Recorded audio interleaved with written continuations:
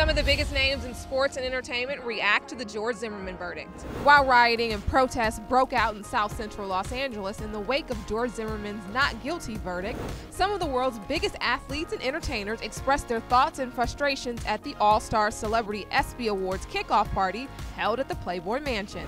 Wow, that's disturbing to me. I'm still hurt behind that because, you try to figure, something should have been done, manslaughter, something. I mean, to get all free and then give him his gun back? Wow. Devastation, anger. It was very sad. I was just very, very sad. It was a very somber time.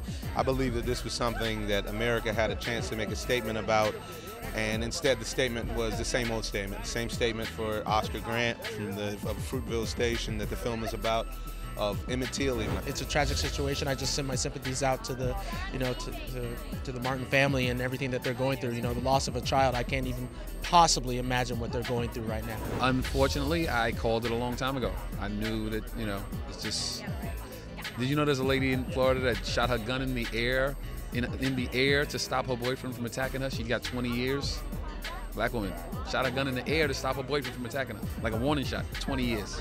I was a little taken aback, truthfully. It kind of caught me off guard, My initial reaction was, pain and anguish and, really felt sad for his family, but I definitely do. I like the support that people have shown and, it's brought a lot of people together and, I think something, we have to make something come from this and not just be upset about the situation. There's a lot of dialogue about profiling, and there's going to be I think there's going to be a change in legislation, and I think it's going to change the way we view, profiling and just, the controversy of black and white. I hope things stay peaceful. I know there was a lot of protests and rallies, and for the most part things stayed peaceful, and that's what you want.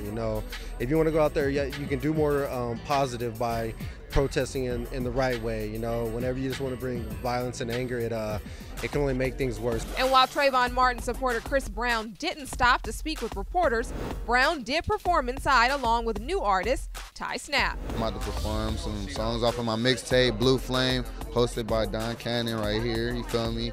So it's on that piff, you can find it, Tay Snap. Well, that's it from here at the Playboy Mansion. Be sure to stay tuned for more of our coverage of the Espy Awards and the George Zimmerman verdict. For HipHollywood.com, I'm Jasmine Simpkins.